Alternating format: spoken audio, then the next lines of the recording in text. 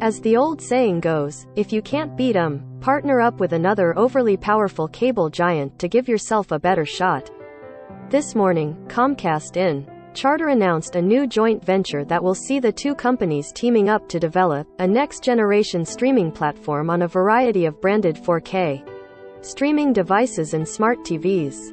This new platform and the devices that run it will square off against Amazon, Roku, Google, Apple, and other established streaming hardware players. The new venture is evenly divided between the two companies and is exclusively focused on streaming. It does not involve the broadband or cable video businesses of either Comcast or Charter, which will remain independent.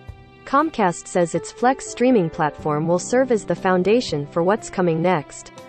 It's also contributing the retail business for X-Class TVs and will contribute Xumo, a streaming service it acquired in 2020.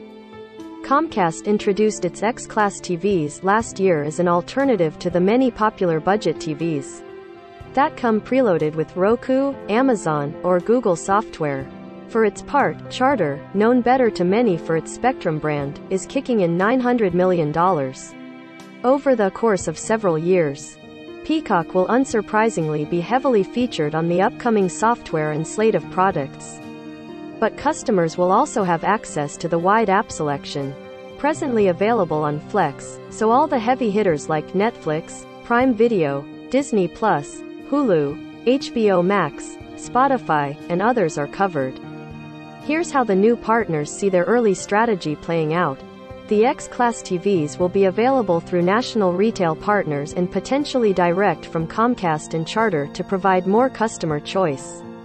Xumo will continue to operate as a free global streaming service available through the joint venture's products and third-party devices. Charter will offer the 4K streaming TV devices and voice remotes beginning in 2023.